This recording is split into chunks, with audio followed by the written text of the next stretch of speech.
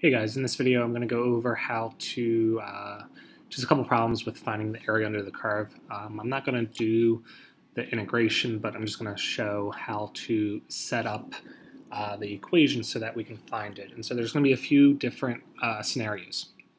Alright, so the first one we're going to deal with is the area under a curve and all the areas above the x-axis. So we want to find the area bounded by this function f of x and x-axis between a and b. And so I'm concerned about this point here and this point here, right? And so we want the area that falls between this entire region. So this in the yellow. If I can get a little bit of that filled in. All right, so we want to figure out that area. And so again, we've talked about it in class with the definite integral.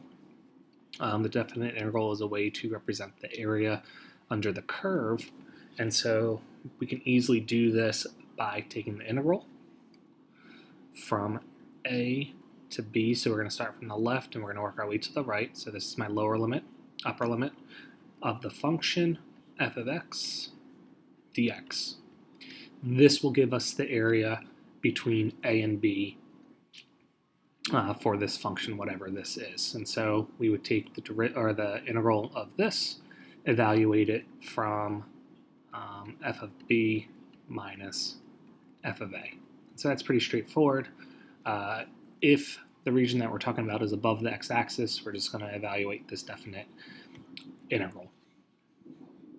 The second one we're going to talk about is the area under a curve where some of the areas above and some of the areas below the x-axis. And so in this case, we're concerned about this area here and then this area here. And so we opened up the limits from a to b and we included this. Now, when we talk about area must always be positive, okay? Now, a definite integral could get us a positive, a negative, or a zero result. So if we're specifically talking about evaluating an integral, we would just do the regular integral from a to b of f of x, and that would give us our value. Now, if we speak to finding the area under the curve bounded by f of x on the x-axis, we need to consider this area, and we need to consider this area separately. And so right here, I'm going to call this point C. And so the way we're going to work this is we're going to integrate from a to c f of x dx.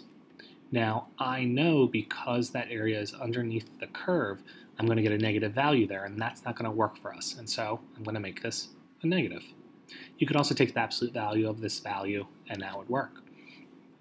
To this area, we're going to add the area from C to B of f of x dx.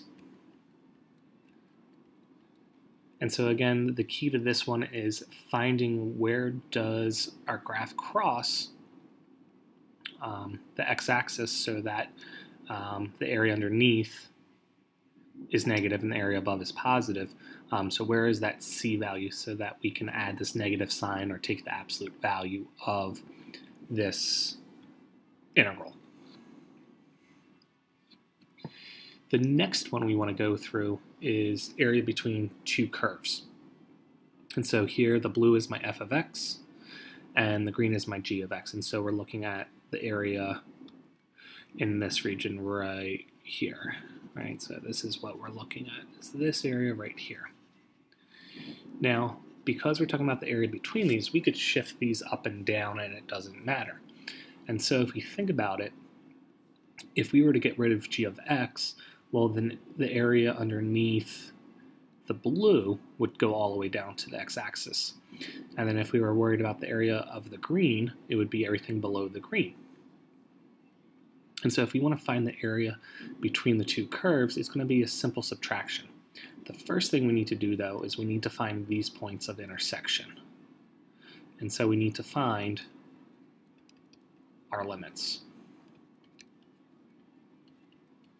All right, and so I'm going to call this limit A, this limit B. And we can do that by setting f of g, or f of x, equal to g of x and solving. That will let us know where these intersect, or you can use the calculator. Once we have those, all we need to do is take the integral.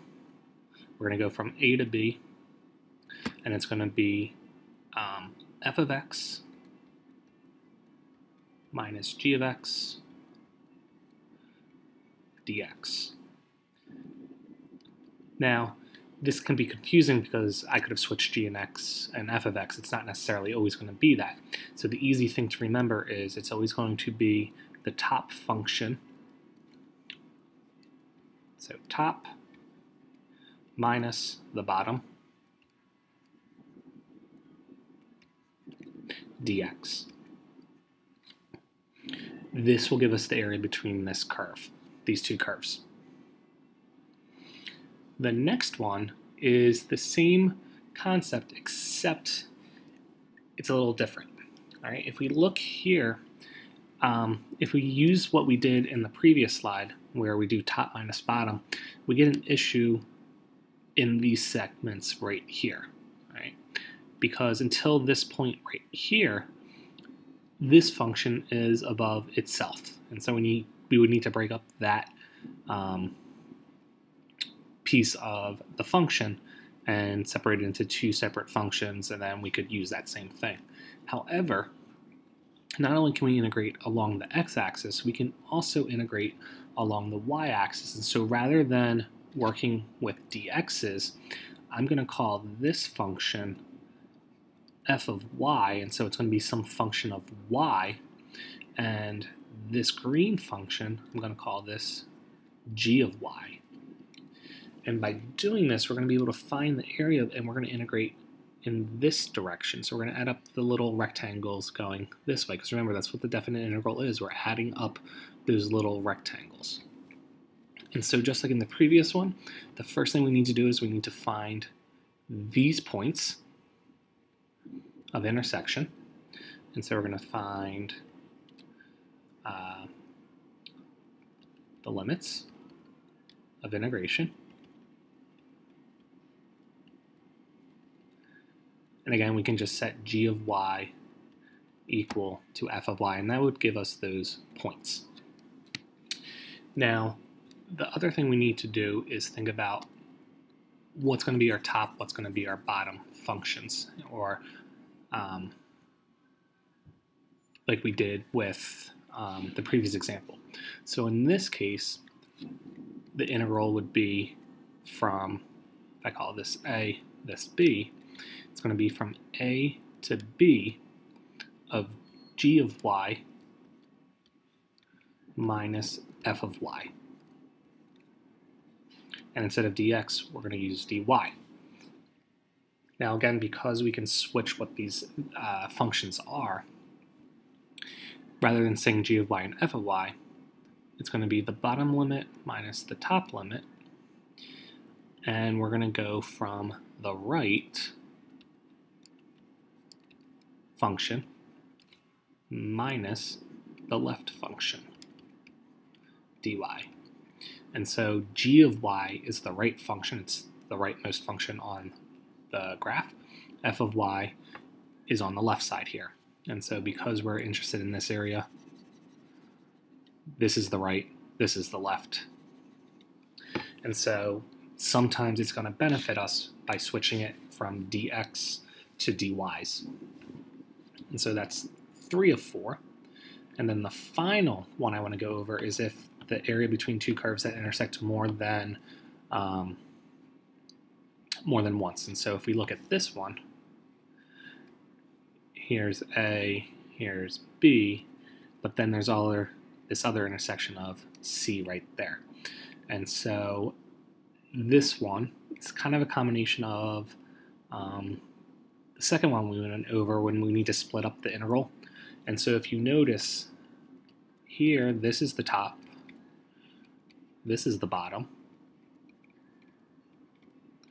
but after C, this is the top, this is the bottom.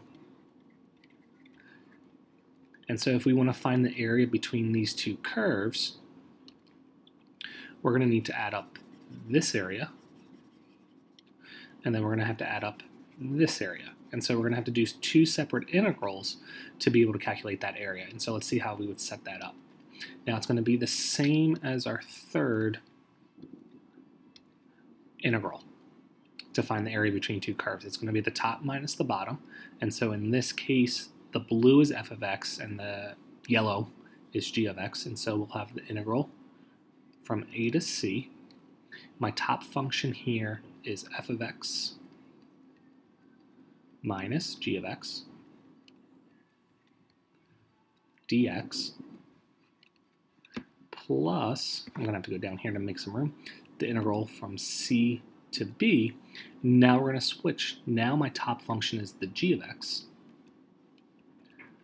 minus f of x dx. And so that will be the area between these two curves.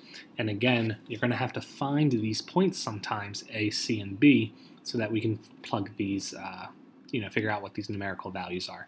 And again, to do that, we would use the fact that f of x equals g of x